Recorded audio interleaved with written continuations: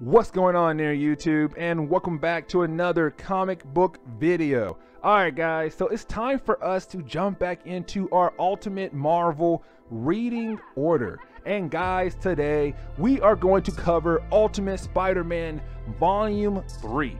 Now guys, this book right here gives us the return of Dr. Octopus, but also gives us the first appearance of Gwen Stacy in the Ultimate Marvel reading order. And guys, let me tell you, Gwen Stacy is a very interesting character in Ultimate Marvel.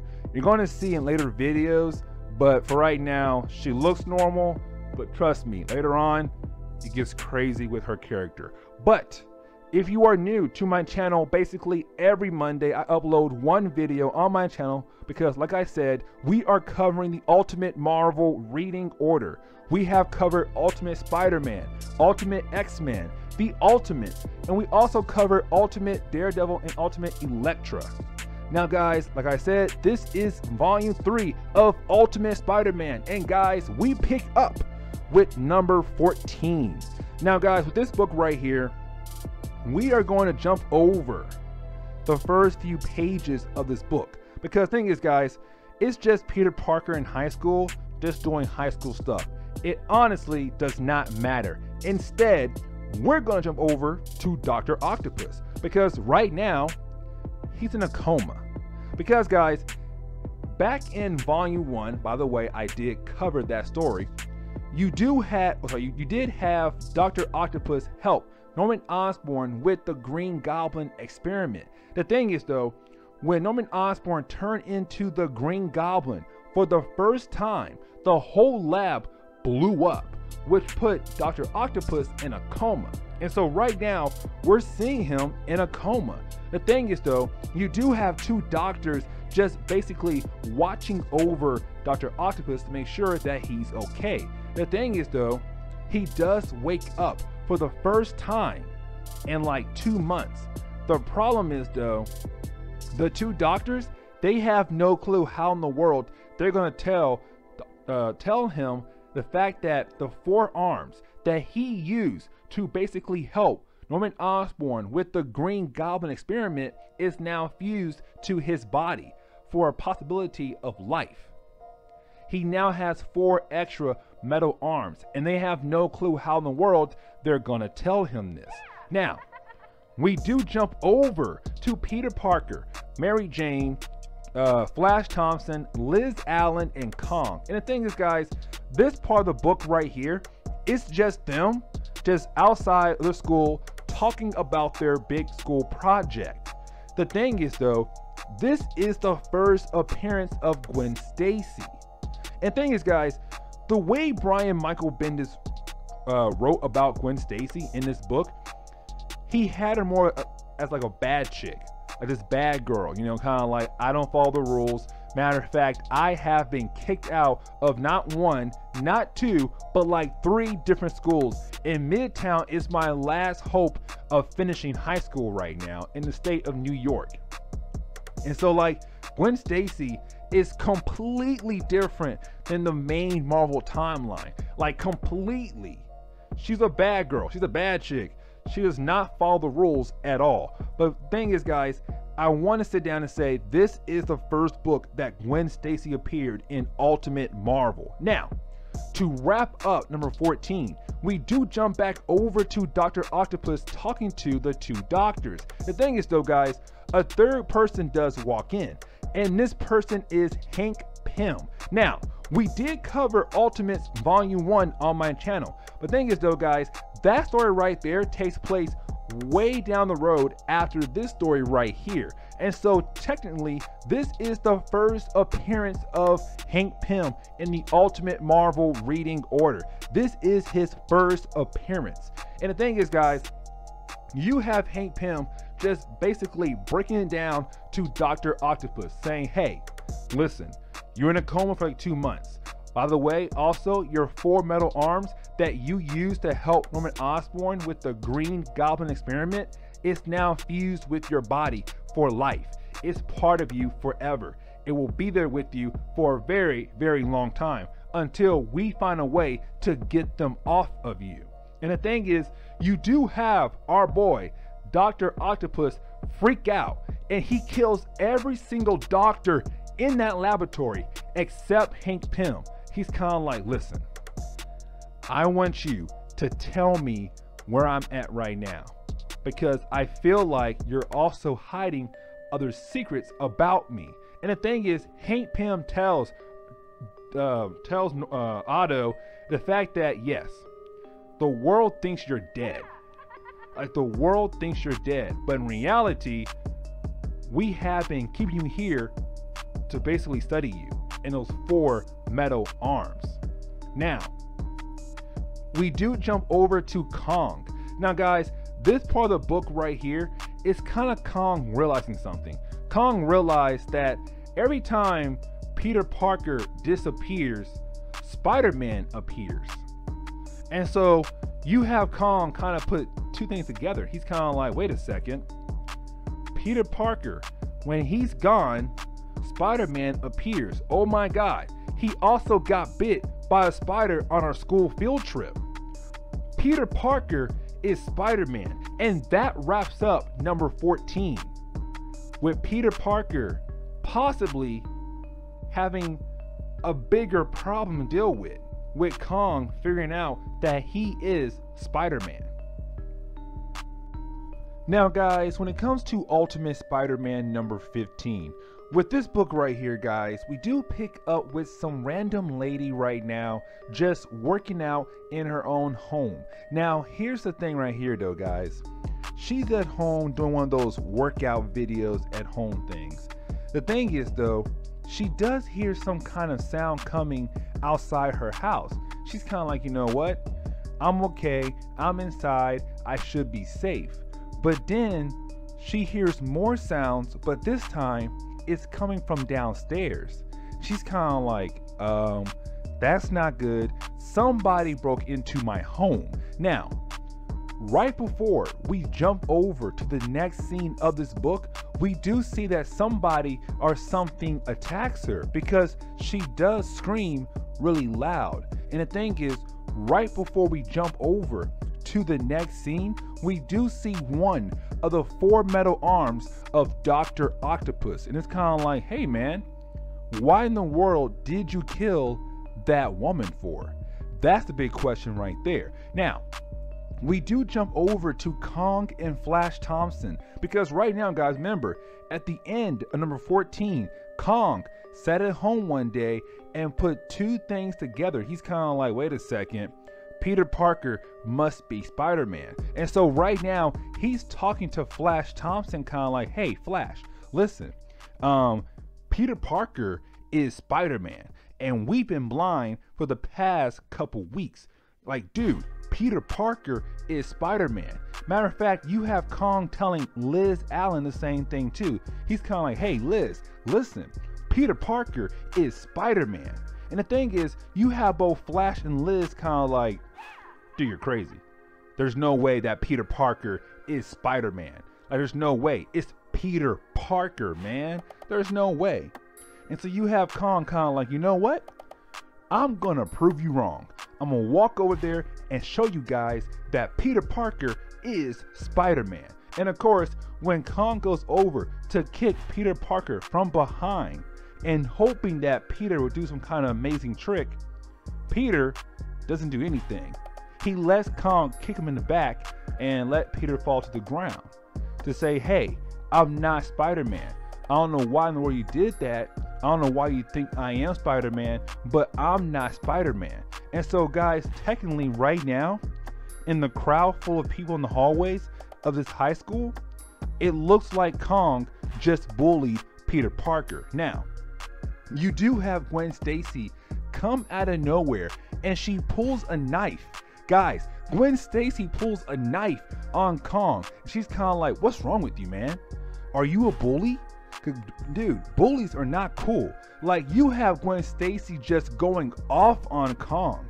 Now, of course, you know, you do have one of the principals walk up and grab Gwen by her hand saying, listen, come to my office and we are calling your father right now, because this right here is so not cool, Gwen. This is like your third school. You cannot afford to be kicked out right now, kind of thing.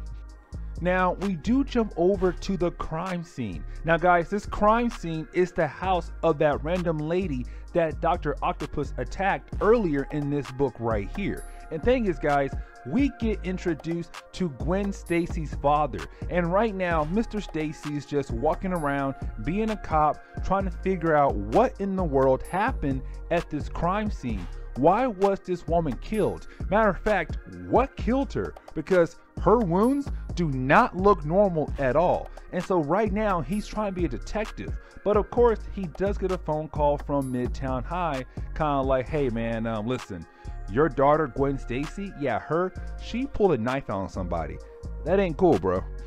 Now, to go ahead and wrap up Ultimate Spider-Man number 15, as George Stacy's trying to wrap up this crime scene so he can go to Midtown High and get to his daughter, we do see that Ben Urich is right now trying to question Gwen Stacy's dad.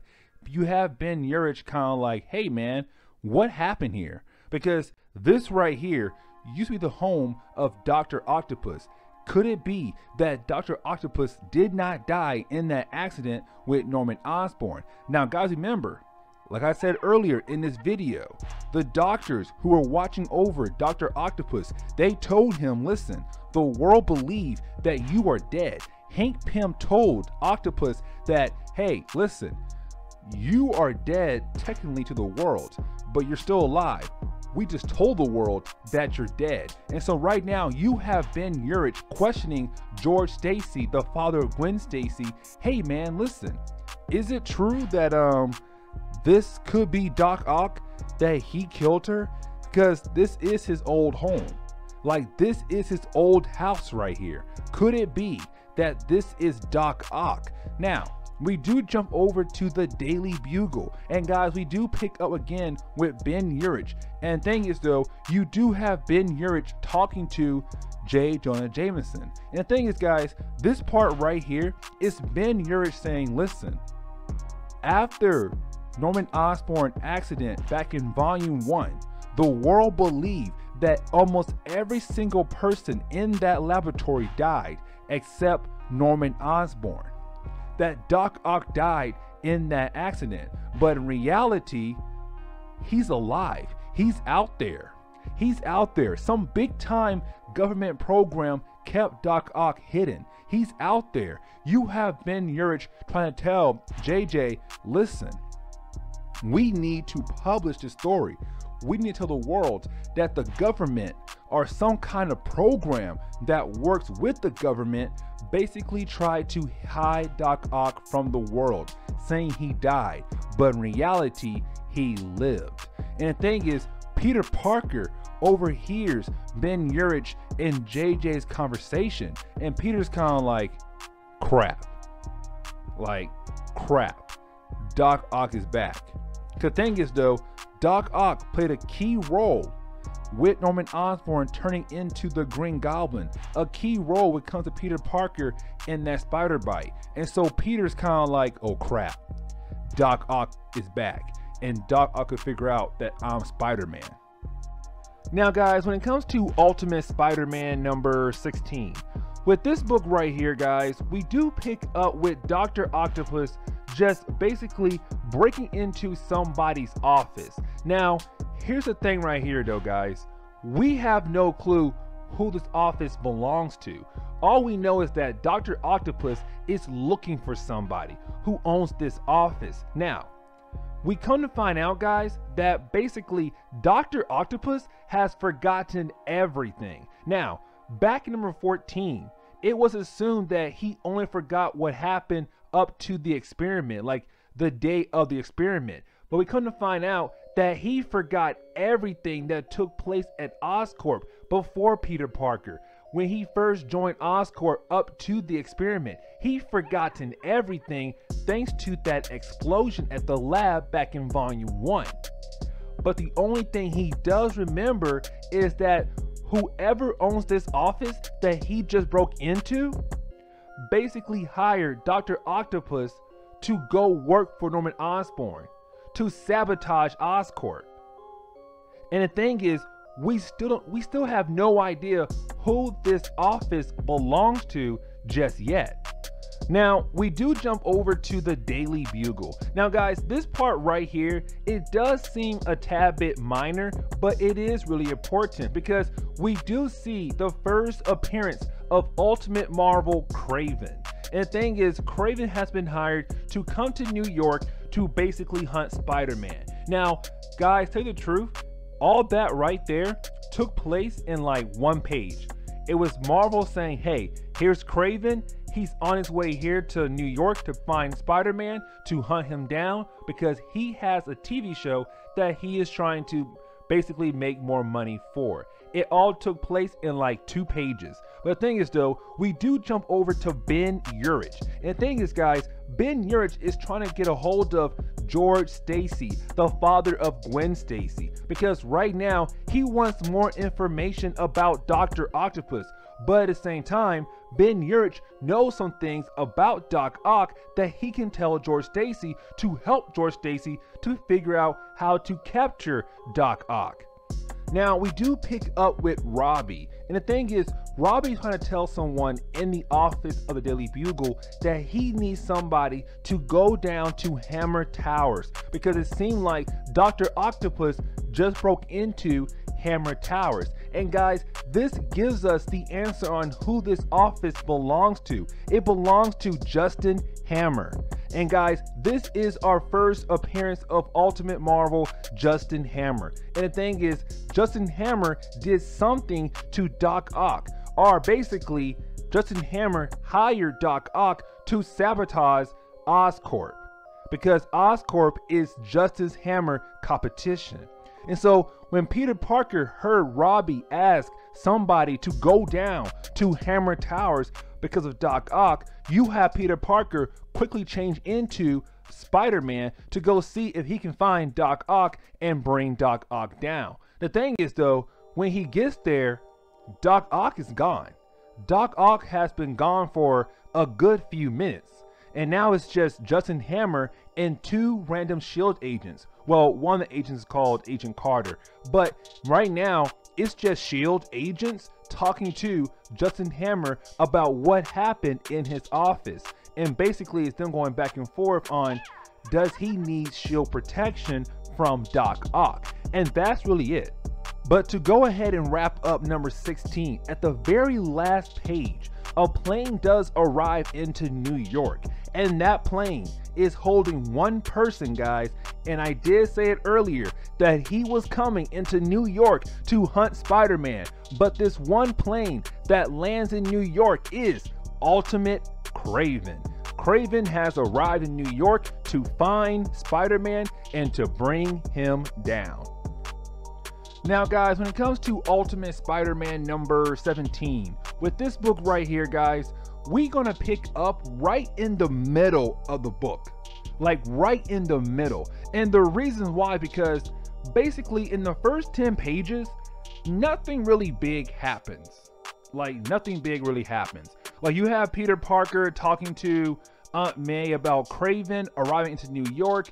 You have Kraven talking to his manager about, hey man, listen, if you are able to kill off the Spider-Man, you're gonna bring in some big money. And that's really it. Oh, and also Gwen Stacy has been allowed back into school after pulling a knife on one of the kids there. And so that's really it in the first 10 pages. I'm not lying, that's it. But guys, we're gonna jump over to Justin Hammer. And the reason why, because this is a big moment right here. Because we pick up with Justin Hammer in his limo. And the thing is, he calls up one of his scientists. He's kind of like, hey man, listen. So there's a guy out there named Dr. Octopus who wants to kill me. Like he wants to murder me. I need one of our experiments to help me, to protect me from Doc Ock. And so you have the scientist kind of like, oh, that's it? Well, listen, man, I do have one experiment, but in reality, it's still not ready yet. It's Flint Marko, aka Sandman. We're still working the bugs out of him right now, but so far it does seem like he does have powers. And guys, this is our first appearance of Ultimate Marvel Sandman. And guys, we come to find out that Flint Marko went to Hammer for help to gain abilities, and Hammer's kind of like, bam, here you are. You now have powers of sand. There you go. Guys, Justin Hammer made Sandman in Ultimate Marvel. This is our first appearance of Flint Marko in Ultimate Marvel. But the thing is, at this point right here, Flint Marko does not have full control of his powers yet. He's still learning how to control his powers. And so right now, he's basically just useless. Like, he has not been able to control his powers just yet. And so right now, you have the scientists say, actually, he ain't ready. Yeah, luck, buddy. Like, he can't do anything for you. Like, you're screwed. I'm sorry. And it's kind of like, dang, man. Like, Hammer needs some kind of protection from Doc Ock. Now, we do jump over again to Hammer, but guys, we pick up at the dock somewhere in New York, some kind of dock in New York. The thing is though, Hammer is telling almost every big person in New York about his new project that he just finished that could end the energy crisis in the world. This big dome built in the middle of New York somewhere. Oh, actually off like a little island somewhere in New York. But this dome can end the energy crisis in New York, or possibility of the world. And so the thing is though, as Hammer is talking to the crowd, and he has this big, huge, like presentation going on behind him, saying like, hey, these two guys are going to show you around the laboratory. They're going to show you every single thing we did inside this dome so far that could end the energy crisis. The thing is though, as the video stream is going on behind Hammer at this presentation, the crowd is watching Doc Ock murder every single scientist at that dome. And so while Hammer is going on like, yes, I can do this, I can do that, this dome is going to be amazing, behind him on this live video stream of the dome, inside the dome, Doc Ock is killing every single person inside that dome. Every single person. And it's kind of like, oh crap. Oh crap. Like, Hammer turns around, he's kind of like, oh crap. Doc Ock is inside my dome, killing my people. Now, to wrap up number 17, Peter Parker at his high school, he gets word that Doc Ock is attacking this dome, because the school's all like, listen, we're on lockdown right now because there is a huge problem in New York right now, so we're on lockdown. And so Peter knows, oh crap, that's Doc Ock, I have to leave. He's like, Mary Jane, I need you to cover for me. I'll be right back. It's time for me to be a superhero. And so you have Spider-Man basically web sling all the way over to the dome, and he does crash land right in front of Doc Ock. And that is the end of Ultimate Spider-Man number 17. And guys, this is where we're going to end today's video, because guys, this is an 8-part story and we're already at almost 20 minutes long. Actually, I think we're already at 20 minutes long video. And so I'm going to end today's video right here, and next video we'll cover the second half of this story. But please leave me a like down below. Also subscribe for more comic book stories in the near future. Also, any suggestions on books I should read, let me know in the comments below. But anyways, I'm out of here, and I'll see you on the next comic book video. Later, guys.